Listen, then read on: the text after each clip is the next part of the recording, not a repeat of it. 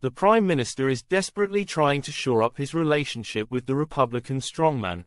Sir Keir Starmer is facing a diplomatic nightmare in Washington as he desperately tries to shore up his relationship with Donald Trump. Britain's US Ambassador Dame Karen Pierce is due to finish her posting in January, and it is unclear whether she will continue after the president-elect enters the White House the same month. Sir Keir held off appointing her successor until after the US election, with David Miliband and Lord Mandelson among the Labour grandees under consideration for the role in the event of a Democrat win. However, Trump's stunning victory over Kamala Harris has given the Prime Minister a major headache given Labour's previous remarks about the Republican strongman.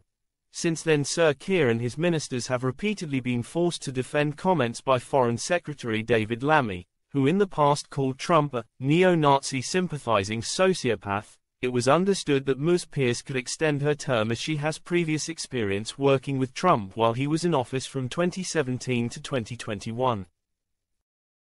Reacting to Trump's election win, Ms. Pierce shared a picture of herself with the then-president in the Oval Office. She wrote on X, "We look forward to deepening our already profound and successful partnership as we deal with the challenges of the 21st century." Cabinet Minister Pat McFadden told Sky News on Thursday, "At the moment, she is doing an excellent job. She's got the full confidence of the British government, and we want her to keep on doing the job that she's doing.